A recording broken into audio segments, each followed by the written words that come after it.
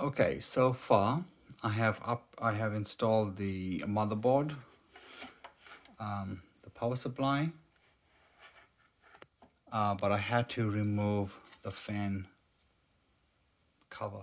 I don't know what to call this, shroud, because it was touching the RAM. So I had to take that out. The good thing is, this case, you can actually remove this piece of like metal over here. So once you remove it, you can actually put in the board in and out pretty easily, which I've only realized now. So if you planning to do the same build, I suggest putting everything together first and then remove this piece of steel, and then the board will slide in pretty easily. That's what happens when you are too eager to get your build going.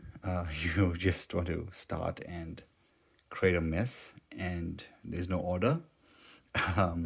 So you end up trying to find stuff and looking for things. So yeah, build your board first, connect everything up,